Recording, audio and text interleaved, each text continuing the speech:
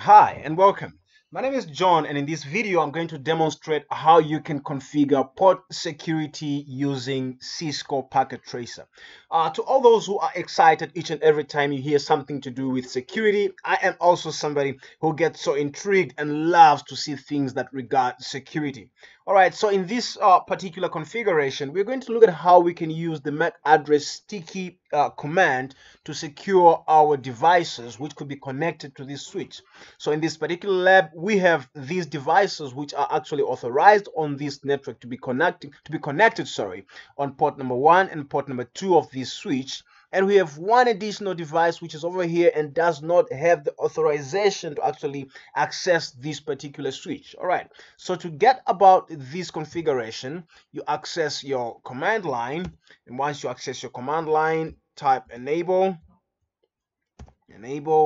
conf t, and then begin securing the ports which require the security to be assigned to or to be configured on. So in this case, I'm going to type interface range fast Ethernet 0/1 to 2. Okay, switch port mode access, switch port mode access, switch port security, MAC address sticky. Okay, switch port security, switch port security, MAC address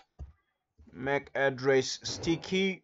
Okay, all right, and then I would type the do wr to save that configuration. Now notice that the moment we type our switch port security MAC address sticky and go in our privilege mode and type a show port security and press enter, you'd realize that on this particular table we are not able to see anything that has to do with a security violation. Okay, and nothing has been done so far in terms of violation of those particular ports, but you can see that there is port security assigned on fast Ethernet 0/1 and fast Ethernet 0/2. All right, so let's try and do some sort of a violation in this case. All right, let's just try to see if we have communication between these two devices. Okay, so there is communication between these two devices, and if we remove one of these devices quickly, okay, that's on port number 2, and assign a connection on port number 2 to this device, okay, and then try to establish a link or a communication, or rather ping. Just wait for it to go up quickly. All right, and try to ping that. Okay, it says failed, but still it hasn't yet gone up, so I still have to see it turning to green, and then later on try to ping that, so that when we ping it we can actually prove if there is going to be some sort of communication between those two devices, or there isn't going to be any communication. Right, so there we go. So if we type if we try to ping these two, okay, it shows progress, and then it says failed.